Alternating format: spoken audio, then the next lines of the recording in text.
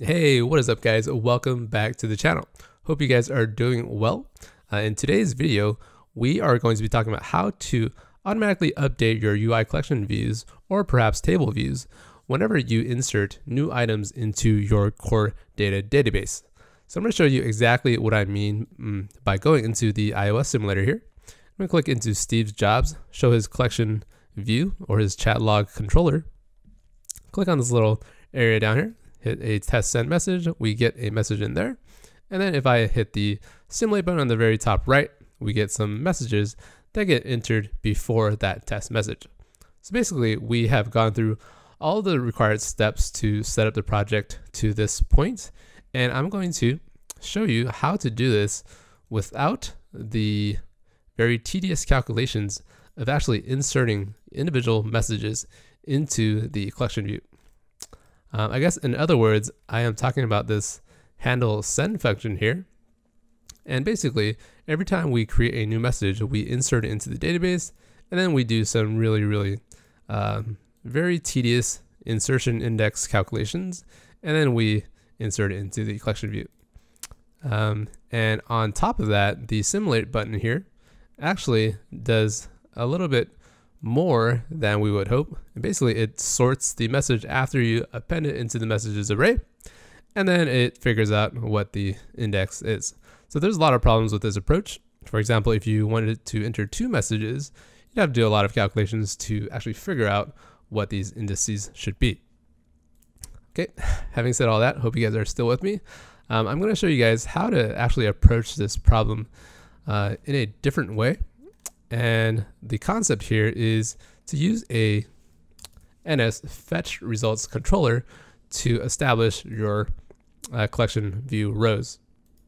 Now, what I mean by that is to create a fetch results controller here, right above view to load. So I'm going to create it right here, if I can type it out correctly. Let's create it as an NSFetched results controller. So you notice how we don't have access to that class. So let's go all the way up to the top, import core data like so, and go back to this method or this class property here, and use NSFetchedResultsController, set it equal to bracket, and then we'll let frc equals NSFetchedResultsController, and then we have to use this instantiator right there. And I'm just going to go ahead and return frc down here and execute this block with a paren. And at the end of this variable declaration, we'll get a fetch results controller. So we need these couple of parameters inside of this initializer. And the first one is going to be this fetch request here. And it is called NSFetchRequest with an entity name. And we're using messages inside of this controller. So let's use message string, and we use this fetch request object right there. Now this managed object context, we'll just get it really quickly like this. So what is context? Well, we retrieve it from this delegate object here that is accessed by UI application shared application with delegate downcasted as now delegate like that. And then finally, we just set context to this manage object context property, and then use context here. For section name key path, just use nil, and cache name is nil. So don't worry so much about these two parameters. As long as you set it to nil, you should be fine for most use cases. All right, now let me tell you what we want to do with this variable here. Essentially, fetch results controller has a method on it called perform fetch, and it's going to complain with an error, and we have to use a try like this, and then catch the potential error that the perform fetch will throw. So let's do catch let error, print out the error if we get one. All right, now if I run this, I want to actually do this. So let's just print 1, 2, 3 for now. I'm going to run the application with all that code inserted into our controller. So nothing's going to change just yet. So upon clicking the controller, you notice how we get a crash. So basically it's saying fetch request requires a sort descriptor. And let's just fix that here. So fetch request sort descriptors equals an array of NS sort descriptors, like that. And then we get that. Just command click in there, and we get key is date and ascending is true, like so. So the reason why we do this is because each message inside of that controller has a date attribute on it. So if we go back to the core data file, we get message and it has a date attribute right there. And basically this is saying, let's just sort all of these messages, and let's sort it by the date and have it ascending to be true. And then now we can actually click inside of this controller. Now it's printing 1, 2, 3 down into the console, and basically 1, 2, 3 we're going to replace with fetch results controller dot sections. So I'm going to actually do count like that. So when I click on the controller, sections.count will actually be 1. So we get the 1 right there. And I'm going to type out one more little bit here. So let's do section 0, number of objects. And basically this is going to return the number of objects for this fetch right here. And click there, and we get 10, right? So basically it's returning 10 messages inside of this fetch results controller, but we actually only see 6 messages here. So 1, 2, 3, 4, 5, and 6. And now we actually want to have it print 6. And we do that by setting a predicate on a fetch request, like so. NS predicate with a format of, let's see, this should be friend.name equals %alpha, like that. And for this, we'll use friend.name, like this. Okay, so now it's going to complain about this friend property, and basically we will change let right here to lazy var, and then we'll have access now to self.friend, and we'll just unwrap both those values like this. So it's kind of important that you do self.friendBang.name bang, and now you'll be able to filter the messages by the Steve Jobs character in this use case. So now we get 6, and that's exactly how many messages we have inside of our array right here. So pretty good. Now I want to show you what we want to do with fetch results controller right now. First, we will replace number of items in section right here, and we're going to replace this count. And essentially, we're not going to use messages anymore. We're going to use the fetch results controller by doing this. So let's use if let count equals, let's see, fetch results controller sections, and we just use 0 because we only have 1 section. And then we'll use number of objects, like that. Let's see, I think we need a question mark right there. And then we'll just return count like this. And then we can safely remove messages from our code. Now if I run this again, we will get the exact same thing, but it's now going to be using fetch results controller count. So we get 6, and I want to fix this cell for item at index method by doing kind of the same thing. So now we have to actually get the message from this fetch results controller there. Let's paste it there, and we can actually use object at index path, passing in index path like that, and then downcast it as a message. So a lot of this calculation here is based on this message variable, and we can just safely remove all of this code here to just use this message object above. And then we can also remove, let's see, this entire bit, and then build. So I'm going to build that and run again just to prove it to you that our code still works exactly as it was before. Now the final method that I have to modify is this size for item at index path, and let's just modify it the exact same way as we did for cell. So let message equals fetch results controller object at index path like that, and then we can just do this here. So message text equals message dot text. What does that give us? So ambiguous use of text. Okay, so we need to downcast this as a message like that, and then we should be fine. So now that we've replaced a couple of areas where we were using the messages array, we can now safely just use the fetch results controller that gives us the proper ordering of all of these messages inside of this array here. Okay, so that's pretty good. And I'm going to just scroll to this messages section here. And basically, I kind of have a list of messages that I want to present inside of my controller. And I guess in other words, I mean, I can replace this whole array, and anywhere I see this messages array being used, I'm going to just fix the errors right now. So we get these error messages here. And basically, inside of simulate, when I hit simulate, I'm inserting some messages inside of the array, and I don't really care about this code anymore. So I'm just going to comment it out. And also, this doesn't need to be tracked anymore, so let's just insert the message like that. Finally, let's see.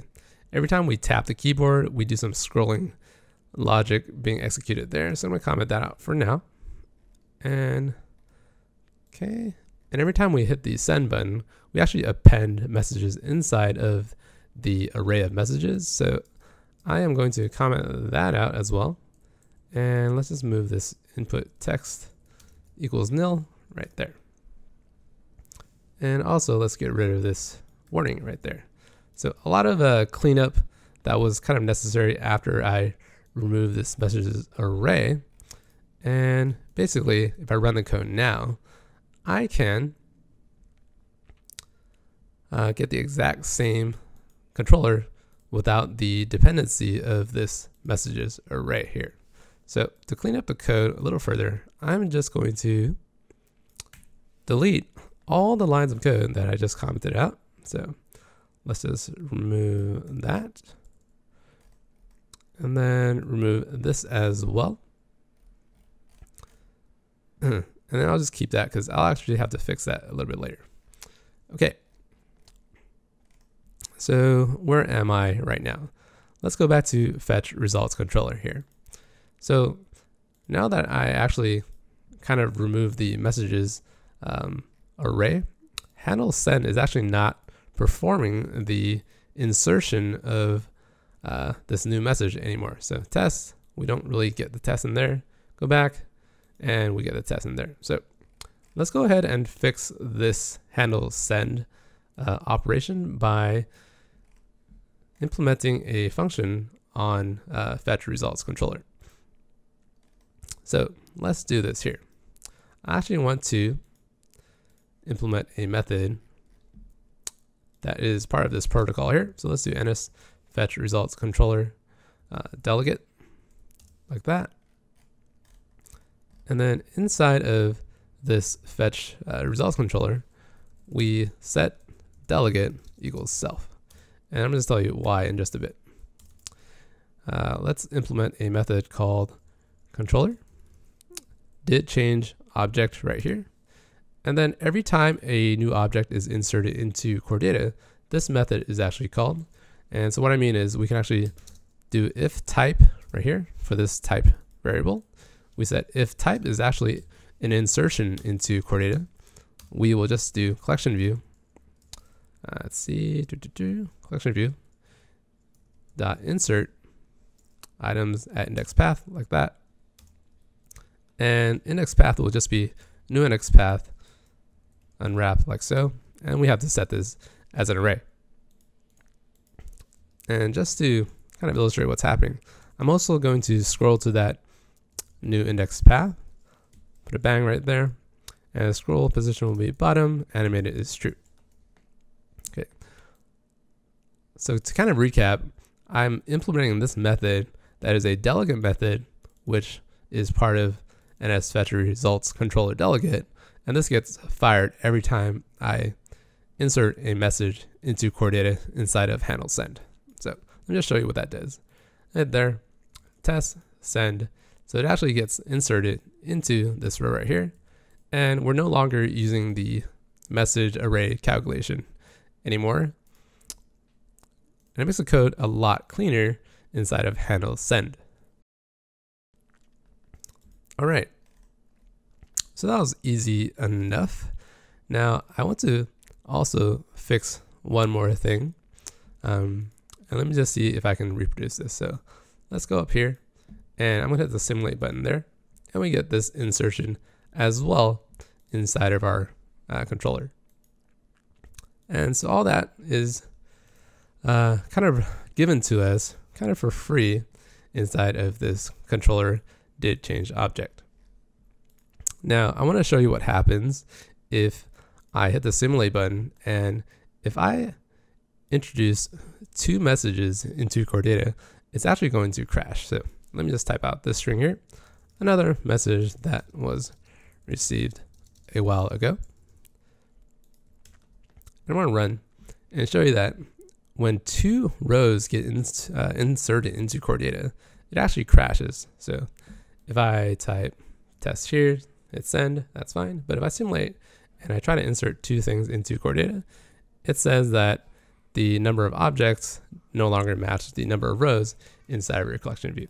So the way to fix that is a little bit more involved, but I'm just going to show you right here how to fix it. So first, create a new variable called block operations and set it to a NS block operation class like that. And so now this is an array of NS block operations, and we will actually use that right here. So whenever it is a type of insert, we'll say block operations add or append an operation like this, NS block operation, open paren, block, hit enter again, we get the actual block operation that we declare inside of this block. So let's just cut the insert out and paste it inside, and let's use self insert like that. And for this, you need to include another parentheses, and then we actually don't want to scroll to that index anymore because sometimes you just do not know, you just don't know which index to scroll to. And I'll fix that in just a bit. So now that we have this block operations appending to, or appending these new insertion operations, we'll click here, test, and then you notice that it doesn't actually do anything. And we fixed that by actually implementing a second final method called controller did change content, and we'll just use the collection view right here, and we'll call perform batch updates with update block like that, and enter, and Boolean completed will be completed with this completion code down here that we'll implement in just a bit. And so whenever we are performing updates, we can just use all of these operations here in here to run. In other words, I'm going to loop over all of these block operations in self.block operations, and we'll call operation start. Now, hopefully you guys are still with me. What this means is to simply run the insertions that we added in here upon the controller changing its content. So let's do that. Test, send, and then we get this test down here. And if we simulate, we get these messages inserted into the collection view, and it no longer crashes. So the final fix to do here is to actually scroll to that that new message that's being entered. So let's go into this completion block here, and we do self.collectionView dot scroll to item at index path. And what is this index path? Well, let's create it right here. Index path equals NS index path for item, and we need these two parameters. Section will always be 0, and let's just create that last item parameter right here and set it to fetched, I think it's self, because we're inside of a block, self fetch results controller, sections, and let's see, unwrap it.